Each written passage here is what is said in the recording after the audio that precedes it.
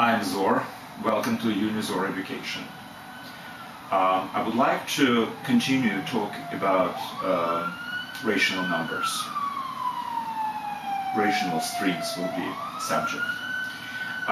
When I was introducing integer numbers, besides something which is, I would say, a homemade definition of -3 as the number which, if added to 3, results in 0. This is not a mathematically rigorous definition, because maybe there is no such thing as -3, which will result in 0 if added to 3.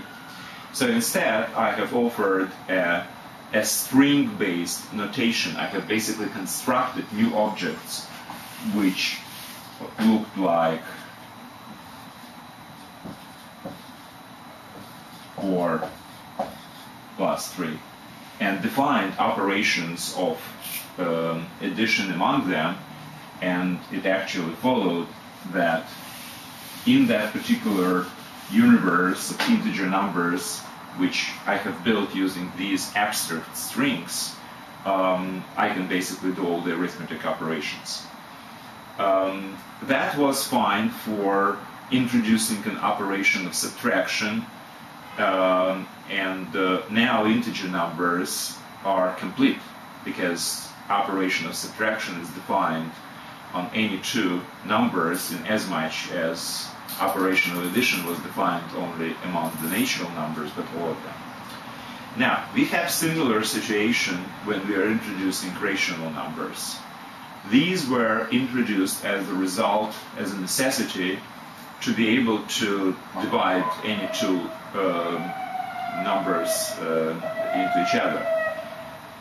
We know that we can multiply two integer numbers, but we cannot always divide one by another. So if I'm saying that I can multiply 3 by 5, that's no problem, but if I want to divide 3 by 5 among the integer numbers, that is not possible. So to overcome this, again, homemade definition was, okay, we introduce number 3/5, which if multiplied by 5 gives 3. Well, it's not good enough for definition, because maybe there is no such number as 3/5. We just, we say a property of an object is defining an object. That's not necessarily true. Sometimes you can define the property of an abstract object and it doesn't exist at all. To constructively approach this particular problem is to basically create new objects from whatever elements you have. And in as much as I created integer numbers using these strings we were talking about with curly brackets, curly braces, whatever, I will try to do very much similar thing to introduce rational numbers. So, if these are integer, instead of expanding the set of integer numbers into a set of rational numbers, I'm saying that rational numbers will be a completely different set. However, there will be a subset, which we can call pseudo integer. This is the subset.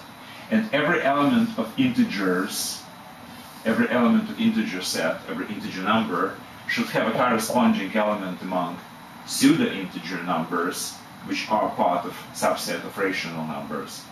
And operations among integer numbers, like multiplication in our case and division whenever it's possible, should really correspond to the similar operation among the pseudo-numbers. So that's the goal. And let me start walking along this way, and I will constructively introduce the rational numbers by basically saying, okay, these are new objects which I'm going to construct. They are called rational. Okay, so here is the definition. Rational numbers are strings of curly braces, and in between you have two integer numbers separated by vertical bar? Well, obviously you understand that in the future we will probably write something like this, which is much more traditional. But I would like to break this tradition because this is a formal definition. Our rational number is not a number, so to speak. It's a string which consists of two braces on both sides, vertical bar in the middle, and two integer numbers on the left and on the right from the vertical bar. All right, so I have introduced these numbers, and now I have to operate upon them. So I have to define an operation of multiplication, because that's basically the ultimate goal, to operate future numbers freely as far as multiplication and division are concerned. So let's define an operation of multiplication. Well, there is one more thing which I actually did not say yet. And should not equal to 0. This is part of the definition. So my new set contains all strings of this type where n is not equal to 0. And obviously you understand that you cannot divide by 0 for whatever reasons. And that's why I have restricted my constructed number of constructed objects to those where denominator, I will call the denominator and numerator obviously in the future, where denominator is not equal to 0. Okay, so these are strings, nothing more than that.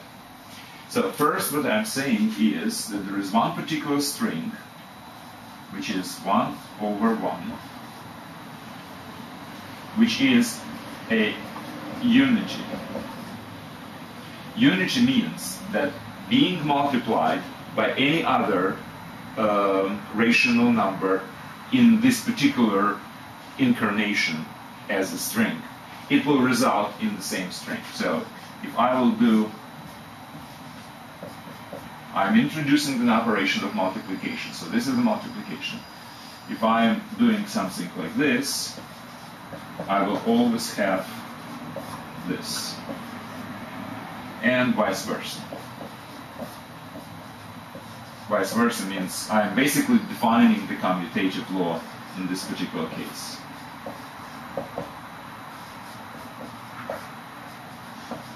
So that's the definition of the unity actually is. If multiplied by anything else, it will result in the same, that same anything else. Left to right or right to left. Okay, so this is one thing which we have defined by definition. So this new set of elements where m and n are any numbers, any integer numbers, one of those is this particular element. So I'm saying that this is it. This is the unity which will result in this rule of multiplication. Another thing which I would like to say, again by definition, it's by definition that if you have two rational numbers, rational string, whatever you want to call it, of this type, where m is any integer number, this will be a unity.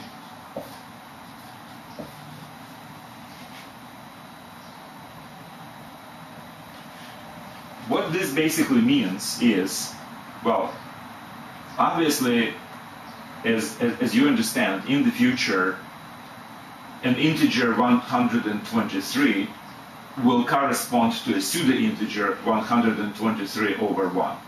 So this is 1 over 123, which is an opposite number, result of the multiplication of 123 and 1 over 123 should be equal to 1.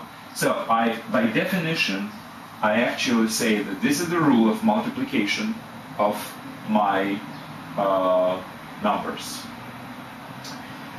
My new numbers, my new rational numbers, which are actually strings. So for any number of this type, there is always an opposite of this type. Okay. saying that, I have to really introduce the rule of multiplication between two rational numbers as introduced here. And the rule is very simple. If I have a over b and I'm multiplying c over d, where a, b, c, d are any integer numbers, by definition this is the result of multiplication of a by c, and we know how to multiply two integer numbers. That would be my numerator, and my denominator will be b times d. So this is the real multiplication, and this is the real multiplication between two natural numbers. So that's how I define my multiplication between two rational numbers. I multiply numerators and I multiply denominators. This is the rule, this is the definition of multiplication between two strings, which represent my natural numbers. Well, as a consequence of this, let me just prove a very simple property of these numbers. You know that if you have a fraction, let's say 4 over 8, you can always reduce it to 1/2. So if there is a common multiplier in numerator and denominator, you can basically reduce the fraction to get a smaller numbers in both numerator and denominator. So let me do something similar with this. My property which I would like to prove is the following. Let's assume that there is a common denominator between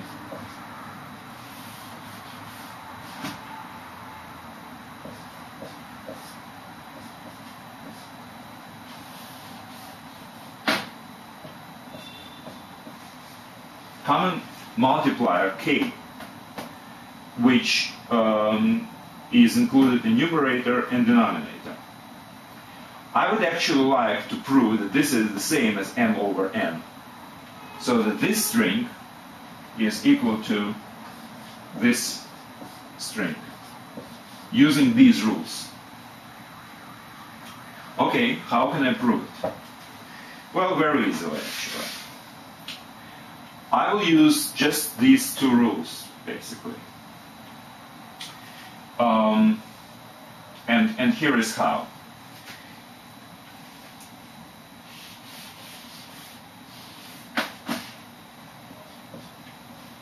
I can say that this particular rational number, expressed as a string of this type of quality, is equal to result of multiplication of m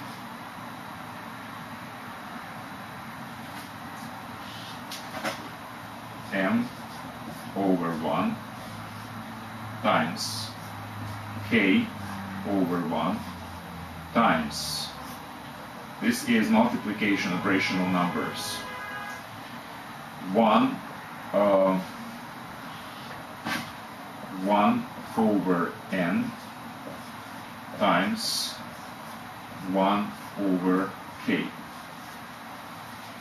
Well, why is it? Well, obviously, if you multiply m over 1 times k over 1, according to this rule, m over 1, k over 1. It will be mk over 1, 1. So this will be mk over 1. And this, similarly, will be 1 times 1, over n times k. And the result of multiplication of these two will be mk times 1 on the top and 1 times nk on the bottom. So that's why I can do this. But now, considering I have defined my operations in such a way that obviously I would like to say that all the commutative and associative laws of multiplication should be preserved, basically I can use the commutative law and change the order of these two things. So instead of k over 1 and then 1 over n, I can put 1 over n first and k over 1 second. That's just the result of the commutative law, which should be part of the definition. Now, here, using associative law, I can say k over 1 and 1 over k. That results in, according to rule number 1, k over 1 and 1 over k, that's 1 over 1, right? So I can say that the whole thing is equal to m over 1 times 1 over n times, and these two guys will give me 1 over 1. Now, multiplication by a unity actually results in the same number I started with, so I can just completely wipe out this multiplication by 1 over 1. And this thing, again, using this rule, is equal to m times 1 on the top, which is m, and 1 times n on the bottom. Well, a couple of lines of proof basically shows that we can reduce our rational number by the common multiplier. So that was basically the purpose. Now, as you probably have guessed correctly, all I have to do is to put into correspondence my integer numbers and my new rational numbers. So again, these are integers, these are rational numbers. This is a subset of pseudo-integer numbers, and I have to build the correspondence, but in such a way that if I have image of one integer number as a pseudo-integer, and I have an image of another integer number as a pseudo-integer, then the result of the multiplication of these two integers should map into the result of the multiplication of their images, pseudo-integers. Otherwise, this correspondence is not really well defined. Well, obviously, any integer number n will correspond to, as you understand, a rational number, a string which contains 1 as the component on the right from the vertical bar. Similarly to the fact that 5 over 1 is actually 5, right? So that's the correspondence, and obviously there is a one-to-one correspondence between all integer numbers and all rational numbers of this type. Now, how can I prove this type of correspondence? Okay, let's take number n, which maps into rational number n over 1. Now, result of their multiplication here is m times n.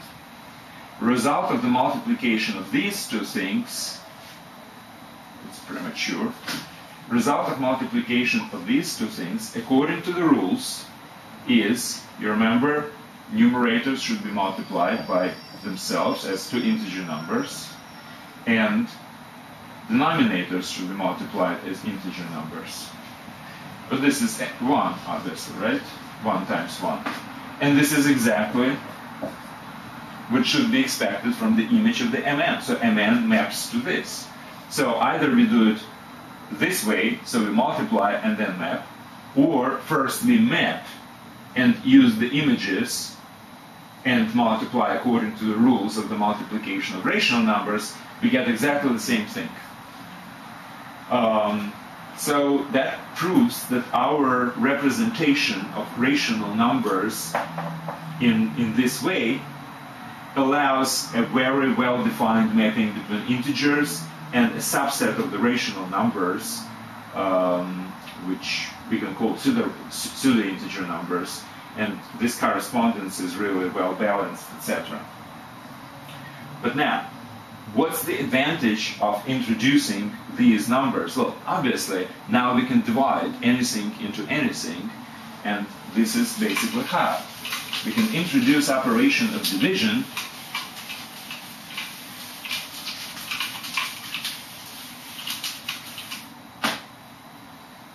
I'm introducing operation of division.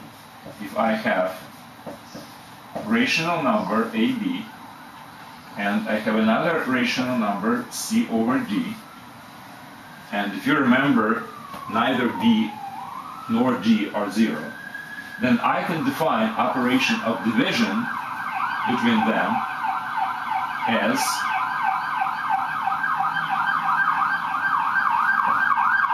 operation of multiplication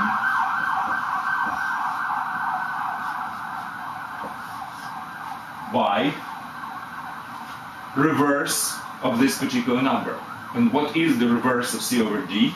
Well, it's D over C.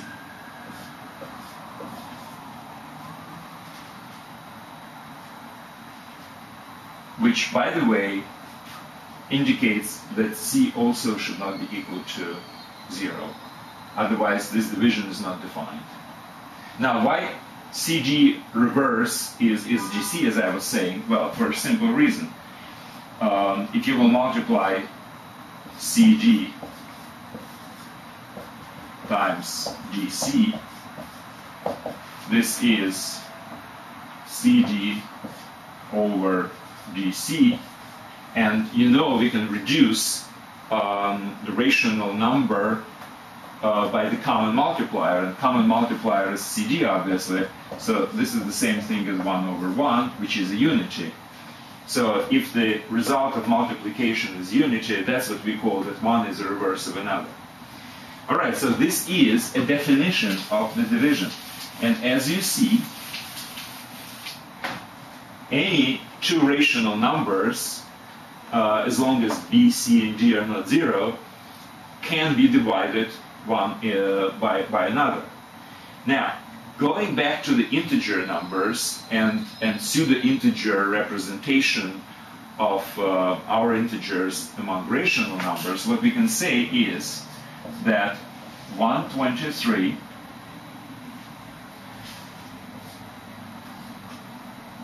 over 1, which is actually 123 in integer number.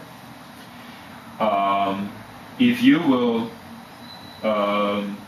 multiply it by 123, you will get 123 times 1, 123, and 1 times 123 again 123, which is reducible to 1 over 1. So we have two different numbers which, if multiplied, result by 1. What does it mean?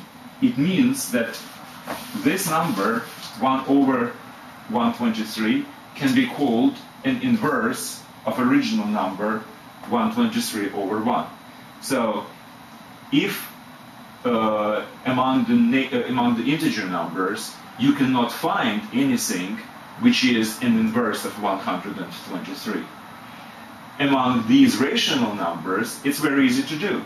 You just change the order of left and right part in this string representation, and you got a new number which serves as an opposite, as a reverse of the original number.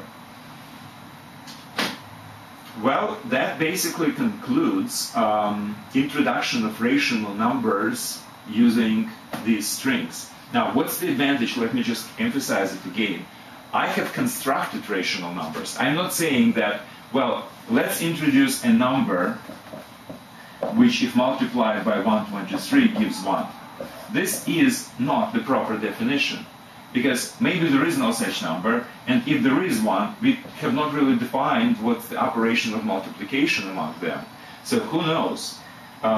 In this way, I have basically constructed a new set of objects, which is a set of strings representing rational numbers, if you wish, this type.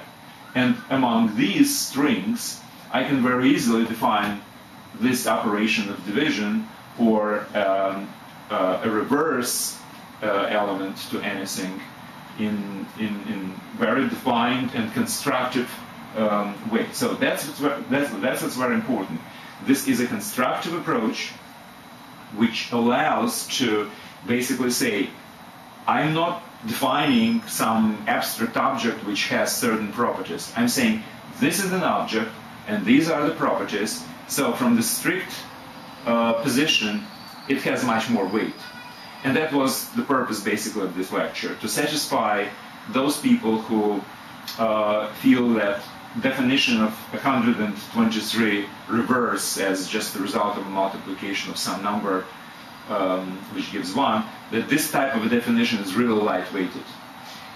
This is much more rigorous, and it's definitely not the only one which people can use to more or less rigorously introduce the rational numbers. But that's just one of those approaches, and the one which gives you at least some positive feeling that certain level of rigorousness is really needed, and this is the way to basically achieve it. Thanks very much.